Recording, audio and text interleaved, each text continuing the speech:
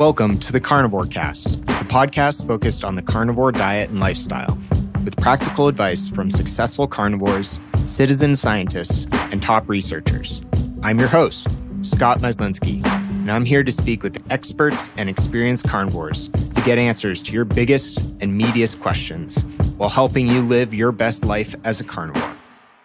If you enjoy the show, please consider supporting the Carnivore Cast on Patreon. By becoming a patron, you'll help us reach more people and continue to create content on carnivore. There are also exclusive perks available, such as private Q&As, consultations with me, and more.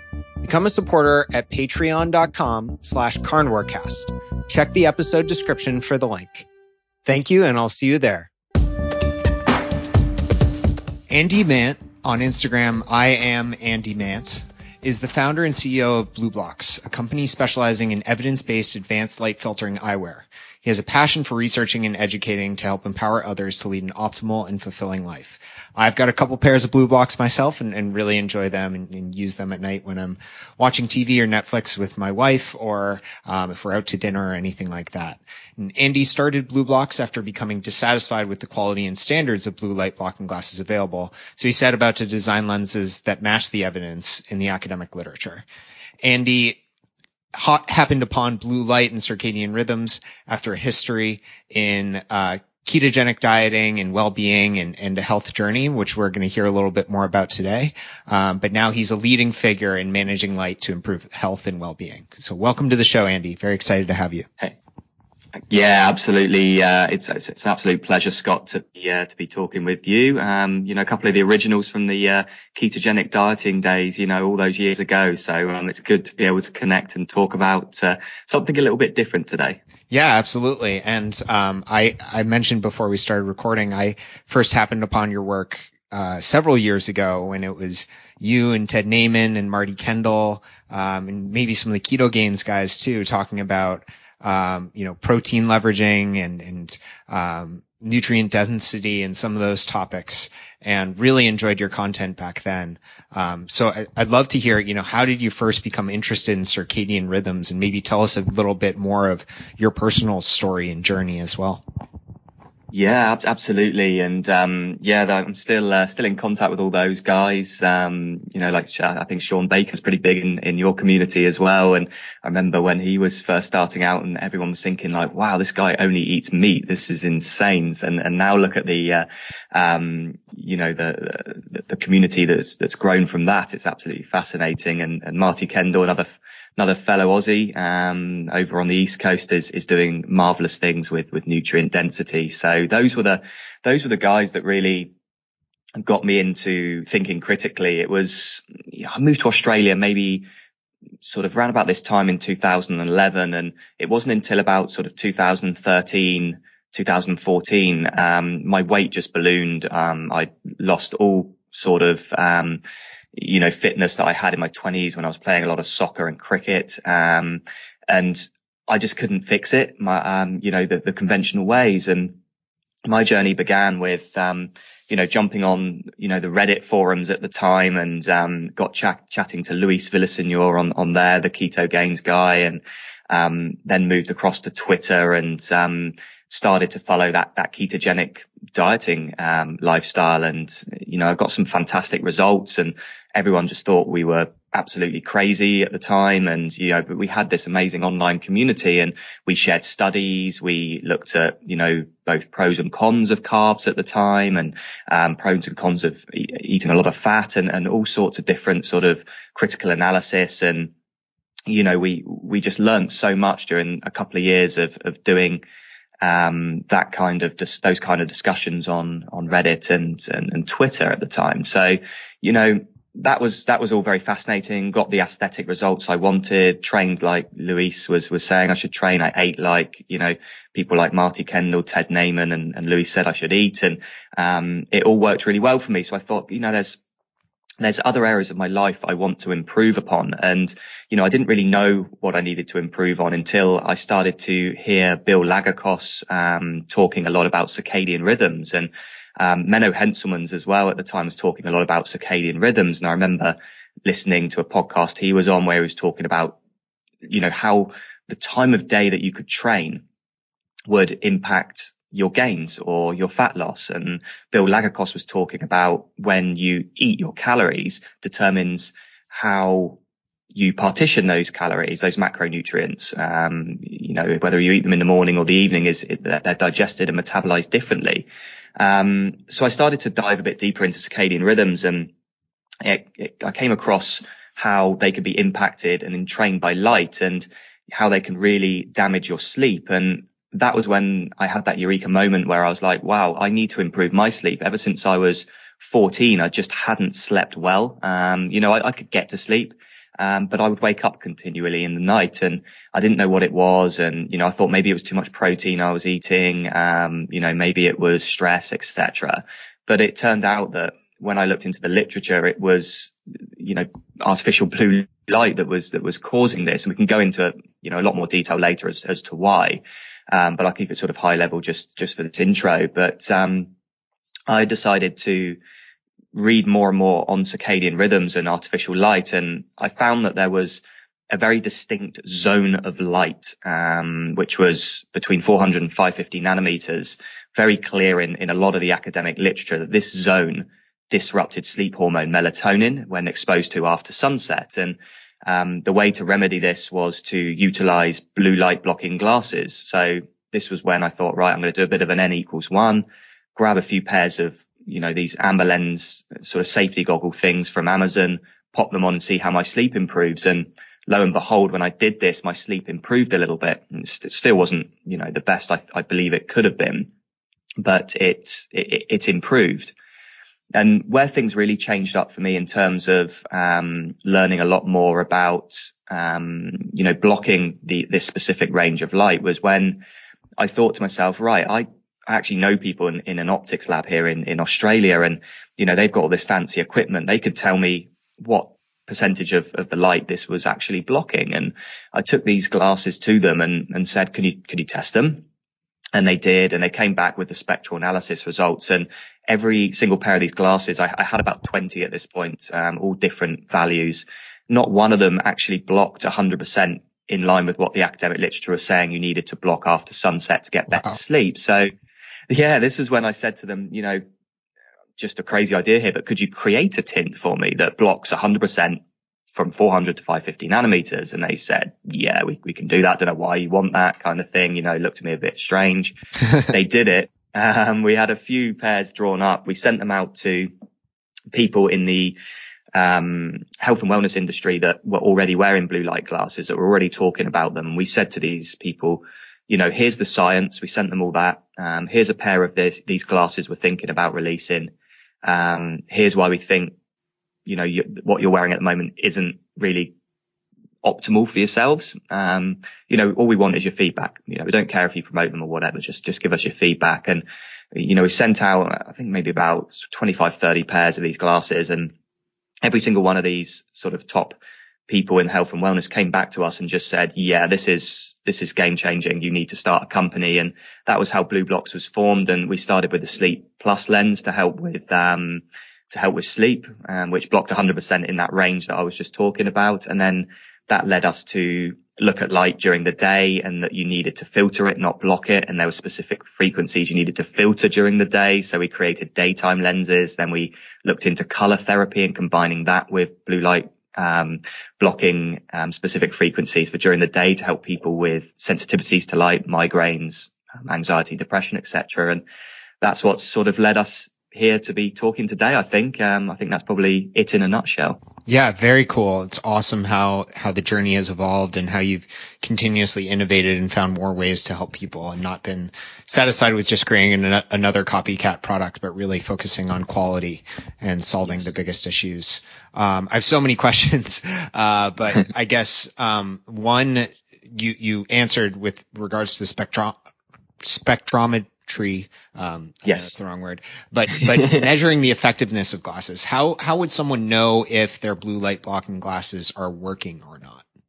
Yeah, I think it's a fantastic question. And I've actually I wrote a blog about 6 weeks ago on the subject, and it's now #1 in Google in your country. So if people Google how to test blue light glasses, they'll see an article from me to be able to test them. So there's a few ways you can do it. Okay. Like, cause spectrometers are about $10,000 to buy, and we don't even own one. We utilize, the lab's equipment, and luckily we can just put it whenever we want. So no one's going to have access to this bit of kit. So the first thing to do is, there's a color strip test and a circle test on this blog that I've written, where it's got two strips of color with all the different colors, visible colors of light on it, and it's got one underneath what that color line should look like when you wear a pair of blue light blocking glasses that block between 400 and 550 nanometers. They look very different when you haven't got your blue light blocking glasses on. But when you put your blue light blocking glasses on and look at those two lines, they should then appear identical. And if they don't, then your glasses are not effective enough to help induce the optimal amount of melatonin secretion after sunset. So the issue you've got with a lot of blue light glasses at the moment is because it's much like keto was a few years ago. It trends, like these. I'm not saying keto is a trend or carnivore, but these things do trend. People hear about it more, and people want to look into it more that perhaps don't know much about it. And on the back of trends, you see companies pop up that have no regard to how the product that they're creating works and the science behind it. Like some examples, like, you can go out and buy something. If you're a piece of food if you're following the keto diet that's full of soy, full of hydrogenated vegetable oils, but because it's low in carbs or has no carbs, it's considered keto. But the science behind that is flawed. And the same is true for these companies that are popping up trying to sell blue light glasses. They give you clear lenses and say, yeah, these block blue light. You can wear these after sunset. You don't need to bother with the ugly, orange red lenses. But when you look at, the physics of light, you can't have a clear lens that blocks 100% in the spectrum that you need to be blocking, which is all blue and most of the green light. So people, there's a lot of misinformation out there. So people just need to be aware that in order to get optimal sleep after sunset, it has to be this deep orange red lens. There's no way around it. Okay. You can't wear a yellow lens. You can't wear a clear lens. Those two are great for reducing light during the day when you want to combat digital eye strain or headaches and things like that. But after sunset, you have to be blocking 100% in that range. Think of your ancestors sat around a campfire. It's oranges, reds and yellow lights. There's no greens. There's no blues. So that's, best way to test it is to look at that blog and, look at the two lines, that should appear the same when you wear your blue light glasses. If they don't, then you're wasting the money. And, I can save people a lot of bother that, there's maybe 2, maybe 3 companies in the world that actually block the specific amounts of light that you're supposed to be blocking. Wow. There's BLUblox obviously that do it. And then there's 2 others that actually block too much light, so you're going to struggle to see. You're not going to have a good quality of viewing experience watching Netflix of an evening, and it's just unnecessary to actually block too much light. Sitting in complete darkness isn't even good if you're unwinding before bed. It's good when you sleep, but not when you're unwinding of an evening. So that's the best way to do it. And you can also, if you're going to buy blue light glasses, and this isn't I never come on these podcasts to sales pitch BLUblox. I just come on to educate and give the information and the science. If you choose to buy from another company, what I suggest people do is that before you commit to purchasing is ask for their spectrum test results. And if it's not 100% blocking between 400 and 550 nanometers, then not to buy and to save your money. And any reputable company out there will have lens test reports to be able to send you.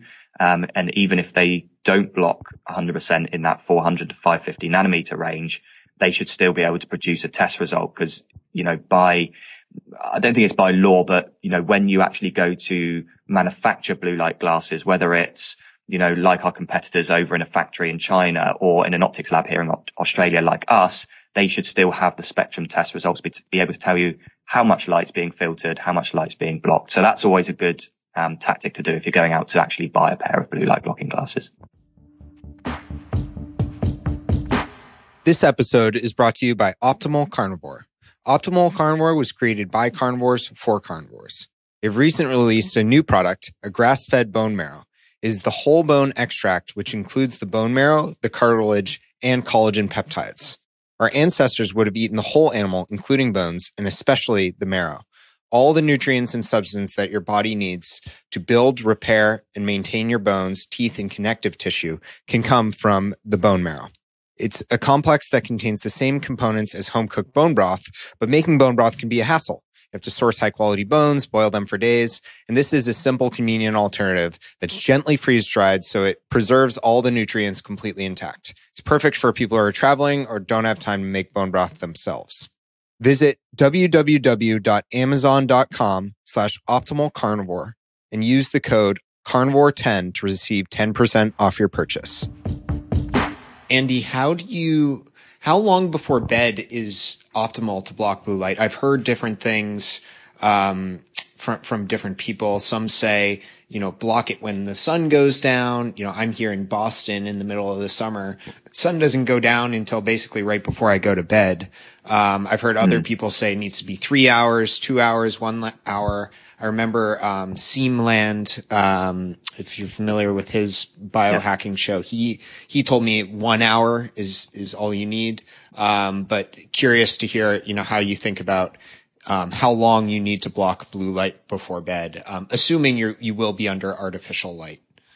Yeah, absolutely. And it's a very, very open question, because it depends on a lot of factors and a lot of context. And you touched upon it then, like seasonality. One more question on that. Yeah. I'll add in is it also is it more a factor of time times intensity of the blue light, or does just one temporary exposure destroy your melatonin? So, if you take off your glasses for a minute for someone to take a picture of you, or if you take your glasses down so you can see something on the TV screen when you're in the middle of a movie, but put them right back on, does that destroy your melatonin, or is it more a factor of time times intensity?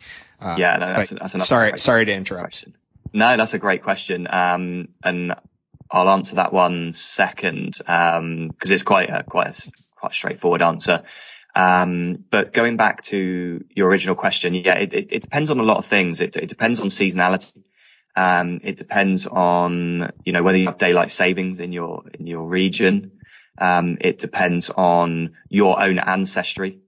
Whether you evolved ancestrally at higher latitudes, but you now live at lower latitudes. It's a lot of things that go into it, and it's super complex. But if we keep it sort of fairly high level, I think there's some general rules of thumb that you can look at, and you can look at it from an ancestral standpoint, which I typically look at it from, or you can deviate slightly like Seamland does and look at it from a biohacking perspective, because those two sort of areas are very different. Ancestral is more, we want to mimic what our ancestors lived under, whereas biohacking is taking principles of how we lived ancestrally, but obviously optimizing them for our for our own biology and the science that we now know. So both areas are fascinating, and I typically lean towards more the ancestral side, but I'm heavily involved in biohacking. So there's no right or wrong.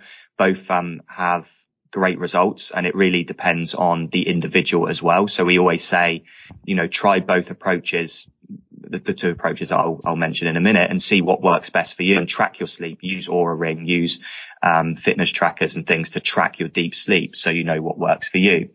So when it comes to blue light from an ancestral point of view, if you think about how your ancestors would have lived, they would have got up with the rising sun. They would have hunted maybe in the mornings when it was cooler. During the height of the day, they would have, probably not have hunted as much. They would have sought the shade. And in the evening, the sun would have set, and they would have lit a campfire and chilled out before going to sleep. We can assume that was, probably the standard daily practice.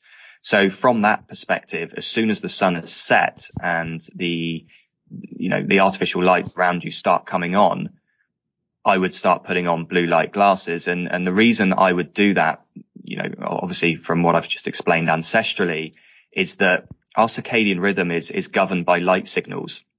And by that, I mean that during specific points of the day, light from the sun changes and it sends different messages to the central clock system, which is located in the suprachiasmatic nucleus.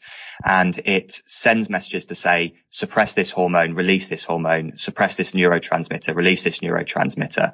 For instance, during the day, sunlight increases cortisol, produces more dopamine and serotonin. Darkness, so the absence of blue and green light, reduces cortisol and increases melatonin. And if you watch the sunset, or, you come home and you switch on lights after sunset without blue light glasses on, it's going to trigger a message in that same clock system to say, oh, it's daytime, increase cortisol, we don't need to produce melatonin. So for that reason, I typically do not want my eye seeing any artificial blue light once the sun has set. So that's why I typically say to people, soon as that sun sets, those glasses need to go on.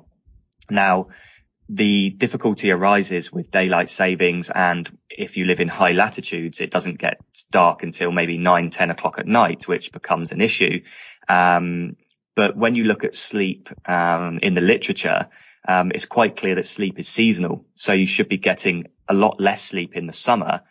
You don't need as much. You've got more sunlight, which can help with, like mitochondrial function, and optimizing its function. But you also need more sleep in the winter. So it might be that, you go to bed later, maybe midnight in the, in the summer months in higher latitude. So you'd wear your blue light glasses, from 10 o'clock till midnight. Then you'd go to sleep and you'd wake up earlier, maybe get 5-6 hours sleep. And then in the winter, because of the darkness, you would go to sleep earlier and you would wake up later. So you might be getting 9, 10, 11 hours sleep, because there's not as much sunlight present. And there's, you need more sleep for growth and repair during those winter months anyway, when you dive into the studies. So this is why it's sort of not really a black and white answer. And, when you look at it from a biohacking perspective, a couple of hours before you want to go to bed could be optimal as well.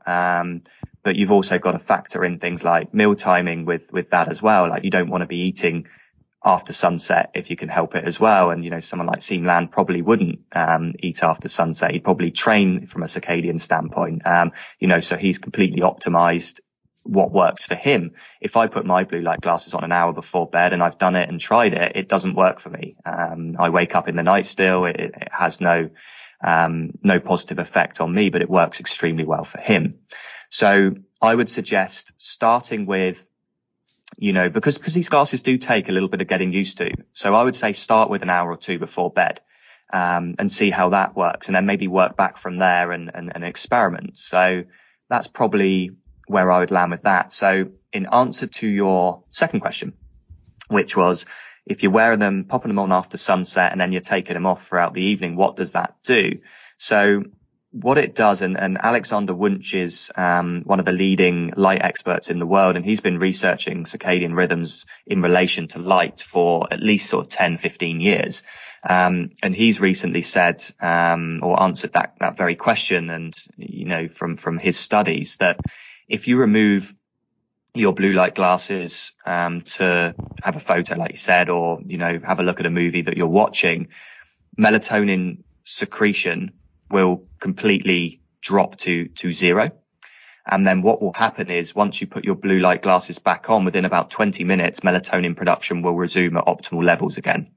However, if you continue to do that throughout the night, you could induce something called phase shifting. And phase shifting is that your circadian rhythm shifts what time it actually thinks it is in relation to physical time.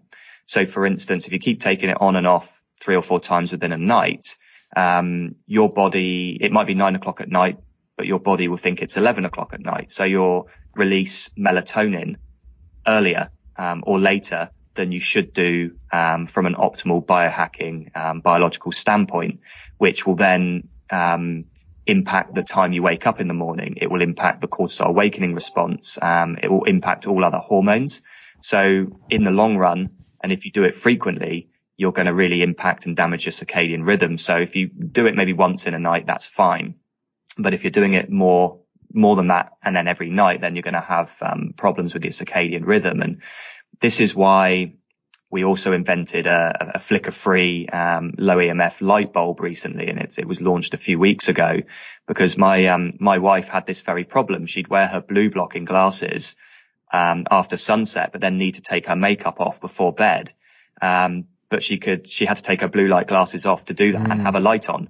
So that's why we thought, well, we need circadian lighting and we need flicker-free lighting, and that's why we created the Lumi light bulb, so she could have that in the bathroom, and we have it everywhere now in our house, so that when she takes her blue light glasses off to take her makeup off, she doesn't need to disrupt her circadian rhythms because red light has no impact on melatonin production.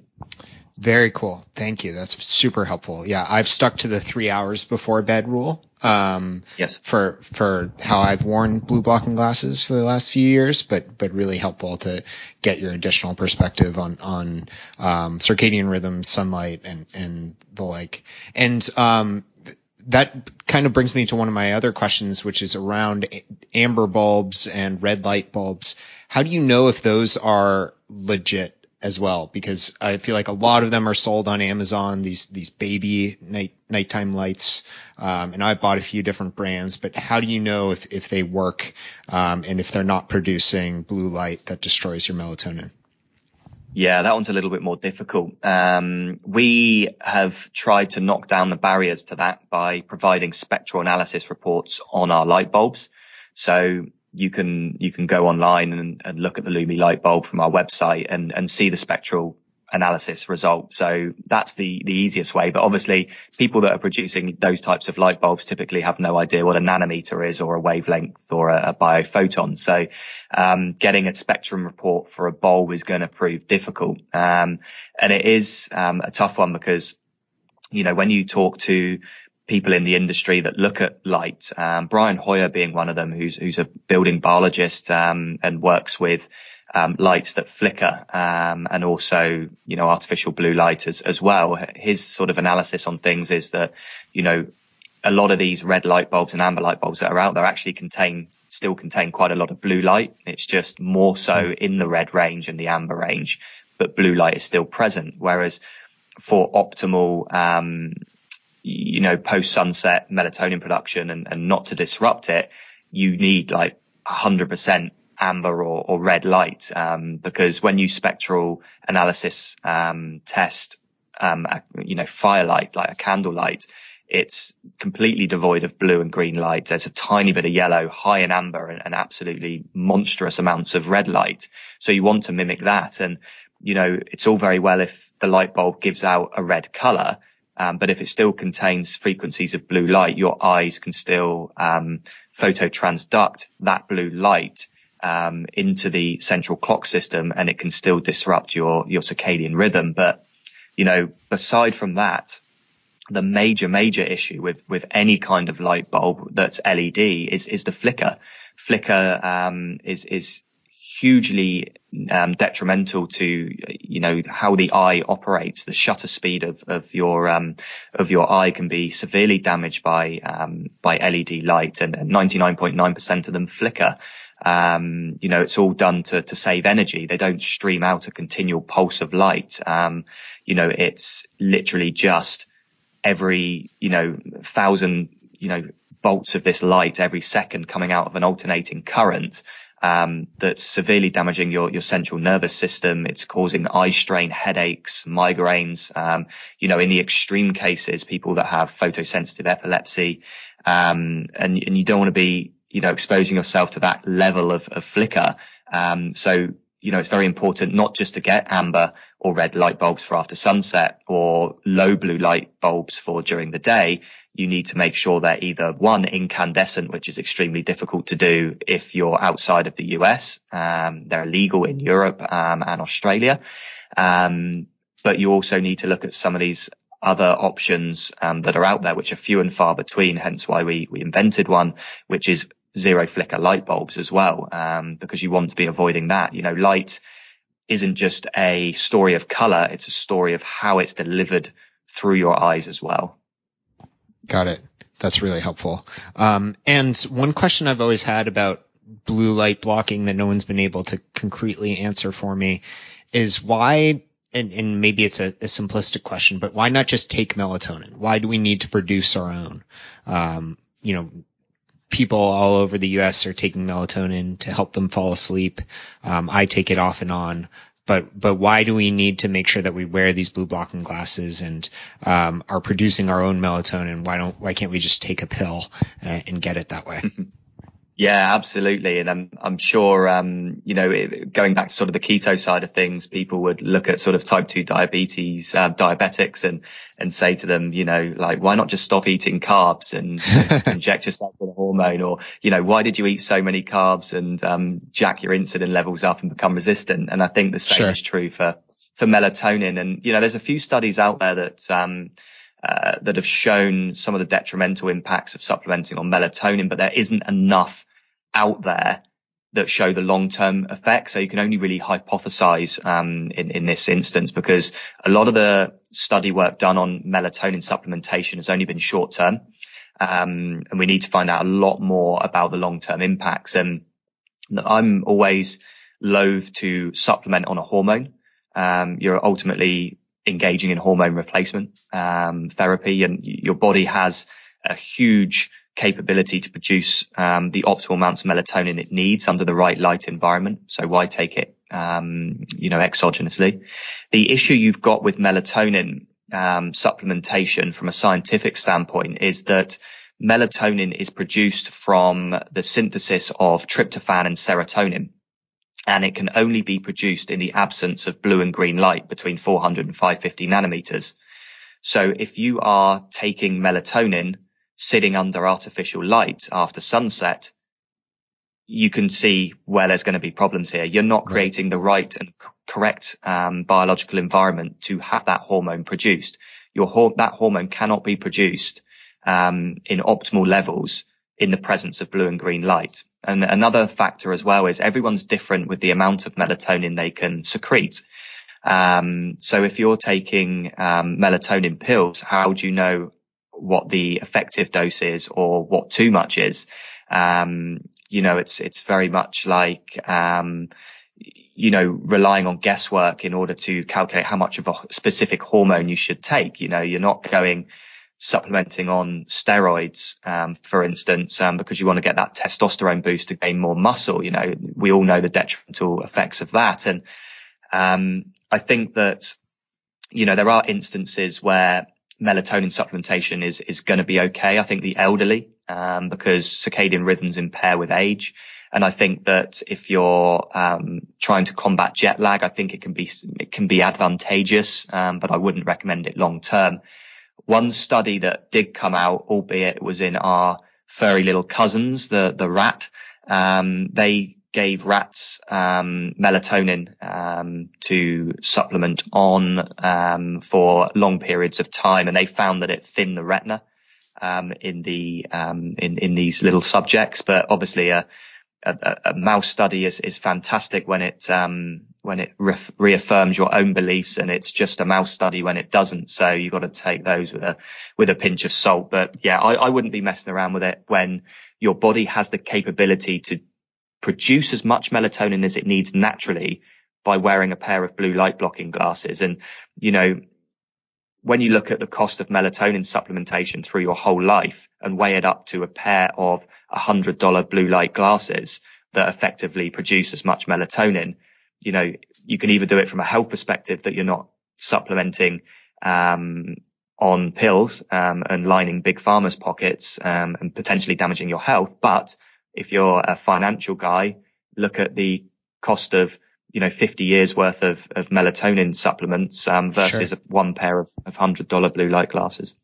Yeah, I really like that, Andy, and I appreciate you saying, being completely intellectually honest, where the science isn't completely there yet on the long-term health effects of melatonin or chronic melatonin use. But I completely agree with your logic around not knowing exactly how much our body is able to produce, and looking at other hormones as well. And I wanted to ask you about a few other products around blue light blocking that I'm really interested in, and haven't seen created yet, at least not effectively. And curious to hear if it's something that you've thought about, and if you don't want to admit it, or if it's something you have in the works that's top secret, feel free to defer. So one is, a red light refrigerator light. I feel like that's one of the biggest areas of blue light exposure. People probably shouldn't be eating after dark for circadian rhythms, as you said before, but, some people need to get into their fridge, for other reasons, to get water out, sparkling water, whatever, to prep food for the next morning. Have you thought about a red light refrigerator light that you could put in? Yeah, it's a great question, because, they do exist in the US. Oh, really? And yes, they do. There's a guy that, called Tim Pagan, who, a guy that just sort of follows my work. He's really into biohacking light, and, he sent me, pictures of his fridge light, and he's biohacked it, red. So I didn't ask him where he got it, but That's awesome. I'm pretty sure it was like, just a random, Home Depot, somewhere like that, in the US. So someone has actually got one. I'd imagine it's probably still a flickering light, but, Yeah. I wouldn't be too concerned about that, given, unless you've got a serious problem, you're not sort of staring in a fridge for too long. It's just a quick, open it and pull something out. But, it's a really good point you made as well, Scott, that, just for me to elaborate on, a lot of people seem to think that, and again, from misinformation, that blue light's only present in digital devices, like your laptop, your monitor. It's just coming from your phone or your tablet. Yeah. And they go, like, the amount of people that say, oh, I've got Flux, or I've got night shift mode on my phone, like, I don't need blue light glasses. It's like, oh, cool. Well, can you let me know when they create an app for your house lights, or your TV, or your fridge light, or your car headlights, or your neighbor's house lights, or your office lights, or your modem LED blinking lights, or your burglar alarm, or your dishwasher? The list goes on. It's everywhere. So yeah, that I just wanted to that just got me thinking then, that so many people are just like, yeah, I got Flux, got night shift mode, which, by the way, night shift mode doesn't block blue light, it just filters it, so it's only good during the day, ironically. Yeah.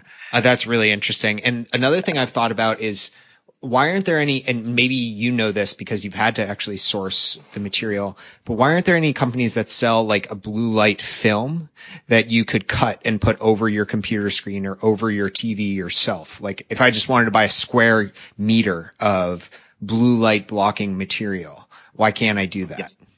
It exists. It does exist. Okay.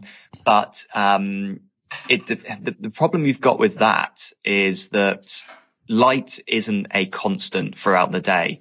You need to change different frequencies of light throughout the day to be optimal. So if you have like a film that blocks all blue light coming out from 400 to 550 nanometers, that's not going to be great during the day. You need some blue light during the day to be optimal, ideally from the sun. But, if you're in an office and everything's red lights, everything's, there's zero blue light, you're gonna really wreck your circadian rhythms as well. So you've got to be very careful. And this is why software like Flux and Iris can be okay for blue light management, because you can, like Flux, for instance, you can have changing the amount of blue light that comes out of your monitor throughout the day, based on the time zone you're on. So that can be quite useful. The only issue with Flux is it doesn't address flicker from your monitor, whereas Iris does have some credibility in actually reducing flicker. So I typically sway towards Iris to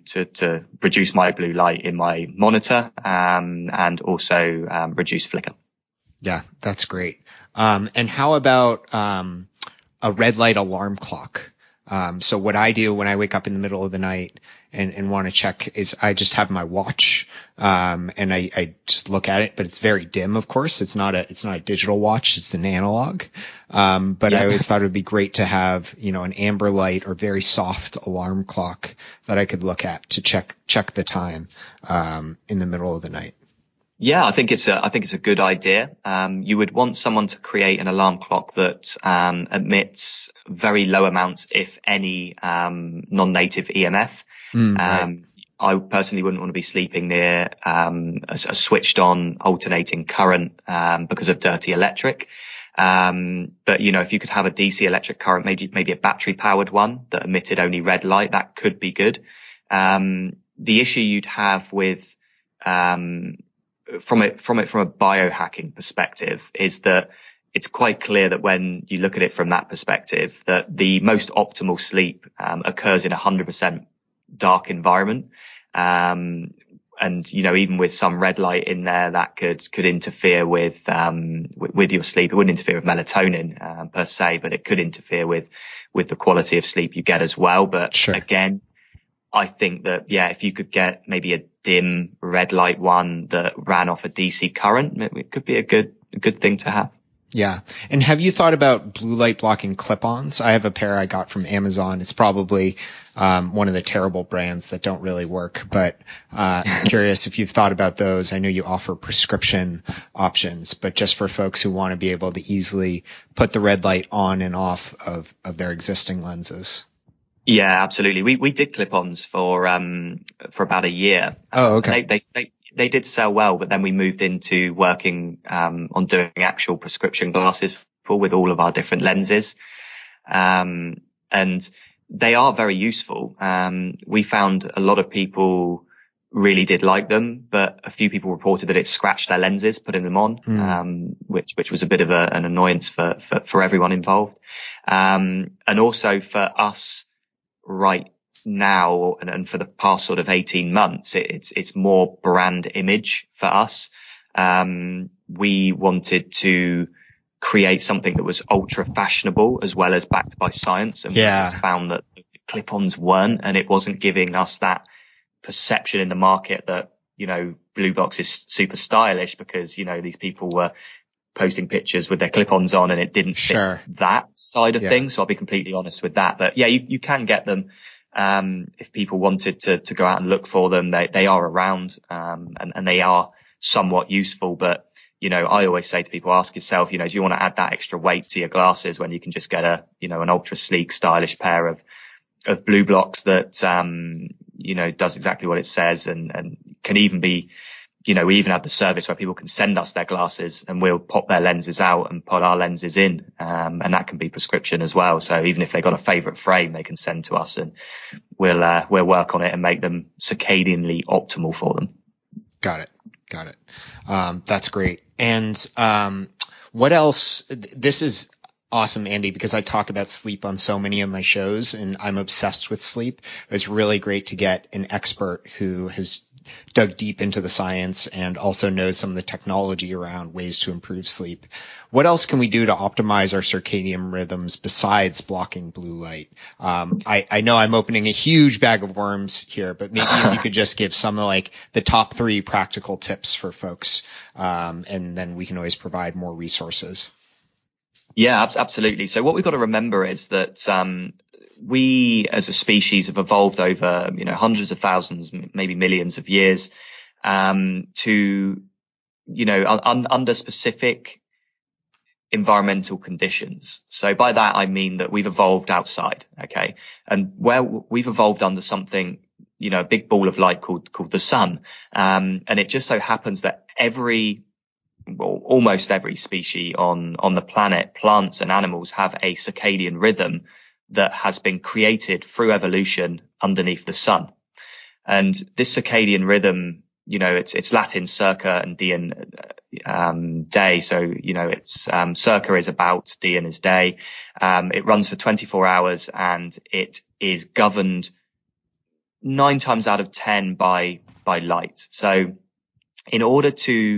and then what we've done is, in the last 30 or 40 years since the invention of LED lights, we now have this ancient circadian rhythm that's been tied to sunlight cycles. And we're now living under perpetual solar noon because that's the same sort of frequencies of light that are given out, color temperature wise from LEDs. So we're living with an ancient circadian system in a alien artificially lit world. And, that's been really detrimental to a lot of, hormonal related issues, like blue light can independently increase blood glucose levels, insulin levels, just by having it shined on you at the wrong time of day, for instance. So, it really impacts your hormones, at that endocrine level. So what we need to do, so tip number one is that we need to make sure that our circadian rhythms, and the main gateway to our circadian rhythms is through our skin and through our eyes, are exposed to the correct light that we've evolved under, so sunlight. So watching the sunrise in the morning is tip number one. Okay, so if you roll over and look at your smartphone or switch your house light on first thing in the morning, you're going to start your body clock ticking at solar noon, and you're going to miss out on all the hormonal benefits you would have got by watching the sunrise and in training your circadian rhythm at the correct time of day. Your serotonin, your dopamine, your cortisol levels, all need to be higher at that sort of initial point in the day. So watching the sunrise is key to sleeping better later on in the day. And the reason being, or the main reason being, is number one, you're in training your circadian rhythm correctly. But two, you're going to produce more serotonin. And as I mentioned earlier, serotonin mixes with tryptophan to produce melatonin in the absence of blue light later on in the evening. If people can do it, regular sun breaks throughout the day. So, this is coupled with your filtration of blue light during the day or your blocking of blue light after sunset. Get outside in the morning, eat your lunch outside, go out in the afternoon just for a few minutes to allow your eyes to see the light at those specific times of day. So your body clock knows what the correct time of day is. They know then what hormones to release and what to suppress, and it will later lead to better sleep. And another tip to use as well, for better sleep circadianly, is not to eat your calories, like big amounts of calories after sunset. Number one, the literature has shown that you're more likely to store those calories as fat, if you eat them under blue light in an evening, as opposed to when you eat them first thing in the morning. So there's an old adage that I always swear by, which is eat breakfast like a king, lunch like a prince, and dinner like a pauper. Yeah. And Marty Kendall in the nutrition side of things has blogged on this recently and agrees with the science behind it. So, digestion seems to impair melatonin production, which makes sense because melatonin starts from serotonin, which is found in the gut. And obviously tryptophan as well. But what we've also got to remember is that, specific macronutrients, according to some studies out there, and it's been reaffirmed by Chris Masterjohn, can actually cause awakening response in humans. And protein and fats are two of those macronutrients, which is pretty relevant to your audience, that actually cause awakening response. So you want to be eating those calories at the beginning of the day, and not after sunset. If you want to eat something after sunset, simple sugars seem to be the best thing to eat. People swear by glycine. You can also, eat a banana, pieces of fruit or something like that if you need to eat before bed, as it doesn't seem to cause an awakening response, from a circadian standpoint. So typically I'll eat my calories, well after the cortisol awakening response. So round about sort of 3 to 4 hours after waking up, I'll eat the majority of my calories, and then typically have another meal about sort of 3 or 4 o'clock, in the afternoon. And then I'll fast all the way through then from, say 4 or 5 o'clock in the evening, all the way through to about, 11 o'clock, 11 a.m. the next day. So, intermittent fasting is a huge thing, but people just do it wrong. A lot of people, get up and fast in the mornings, then slam a load of calories before bed, but, might be good for a bit of weight loss in the, autophagy and apoptosis in the short term, but in the long term, you're going to damage your circadian rhythm, which will disrupt your sleep, and lack of sleep leads to, weight gain later on in life as well. So just flip it over, and do your IF, in the evenings. Absolutely. That's something I've been advocating for years now. And I think I originally learned it from Tristan Haggard of Primal Edge Health. He talks a lot about that. Yes. And man, it's crazy the amount of people I have coming to me saying, I don't know what's going on with my weight. I am eating carnivore, and I say, when do you eat your meals? What do your meals look like? And they'll say, I have a pound of meat and some eggs for lunch, and then I'll have a pound and a half, 2 pounds of meat for dinner with eggs and cheese and butter. And I'm saying there is no way you're even close to digesting that meal if you go to bed. I heard somewhere it takes roughly an hour per 10 to 20 grams of protein to digest a high protein and fat meal. So if you're eating, a pound of meat or half a kilo for folks not on the imperial system, that's 10 hours right there. So you really need to space it away from your bedtime to make sure that's digested. Yeah, and there's another factor in here, and I spoke about this twice on Vanessa Spinner's podcast, Ketogenic Girl, and she and I really spoke in depth about blue light's effect on the hormone cortisol, and it can really wreak havoc on your cortisol's natural cycle, and also elevate cortisol if you're exposed to copious amounts of blue light after sunset. And what does cortisol do when it's elevated? You're more likely to store body fat. You're in fight or flight. You're going to seek out, more naughty foods, high in fat and sugar. But also if you're eating carnivore or keto or any kind of diet under highly stressful conditions, how you partition those macronutrients is going to be very different to if you were very relaxed and calm and your cortisol levels were lower. So sometimes it can come down to not what you're eating, but like we alluded to, when you're eating it, but also what kind of light you're eating under, because you could be having very high blood sugar levels, very high cortisol levels by eating calories in the evening under artificial blue light. And then you might be eating the correct diet, which could be carnivore for you. But you could be spinning your wheels. I'm not losing weight. Why am I not losing weight? I'm eating carnivore like everyone says I should be. But if you're not paying attention to the light you're eating it under, you might just be spinning your wheels. And another thing that sprung to mind then is that we know that from the research you guys have done that like a carnivore diet is great. It does well for a lot of people, and it's a really good quality diet to follow. You're getting a lot of micronutrients, etc.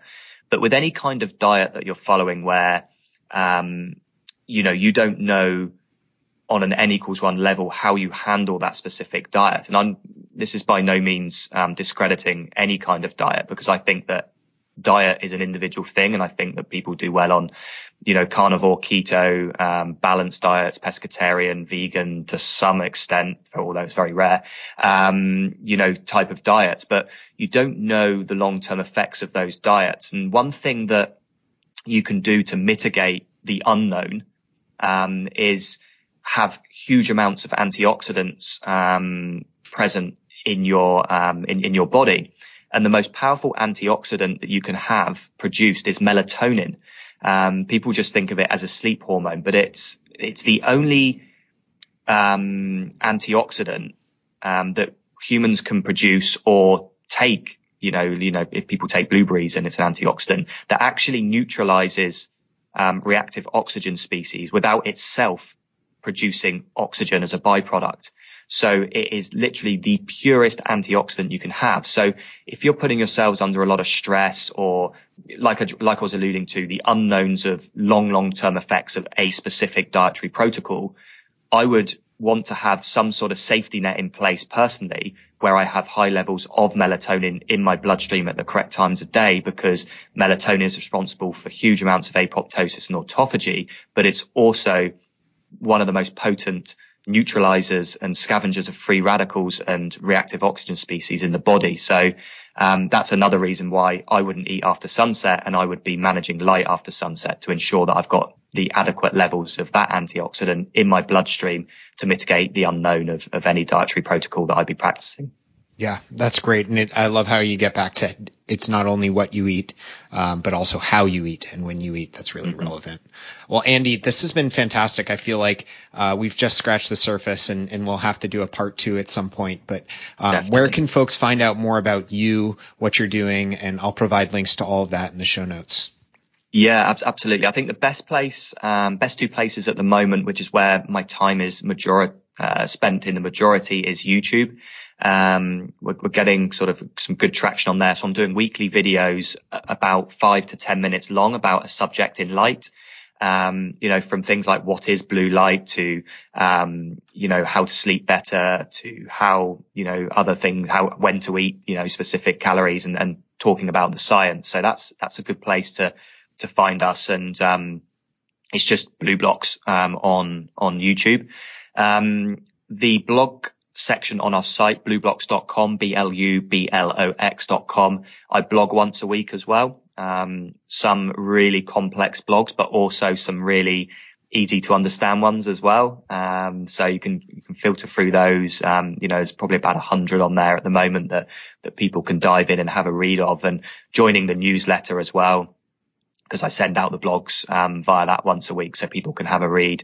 I will be more active on social media. Facebook is typically where I'm most active, but I am super busy with a lot of sort of podcasts ourselves at the moment. So I typically go on 2 or 3 a week, which takes up a lot of time.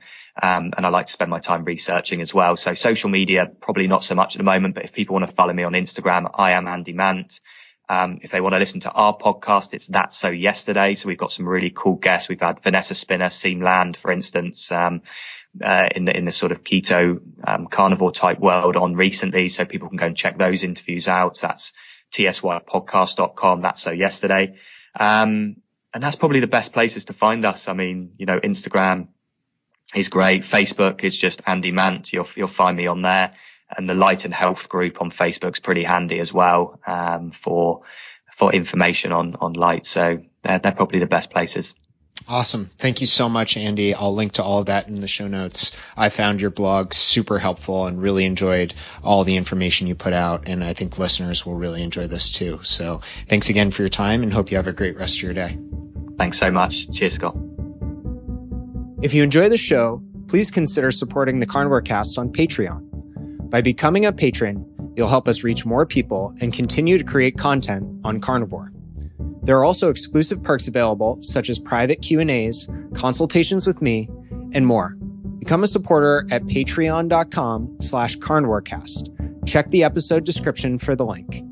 Thank you, and I'll see you there. Thank you for listening to this episode of the Carnivore Cast. If you enjoyed this episode, please review on iTunes. It really helps us out. And share it with a friend. What questions would you like answered, or who would you like to hear from in the carnivore research community? You can find me on Twitter, Instagram, and Facebook at CarnivoreCast, or go to carnivorecast.com. You can also email me at info@carnivorecast.com. I'd love to hear from you. Until next time, keep it carnivore.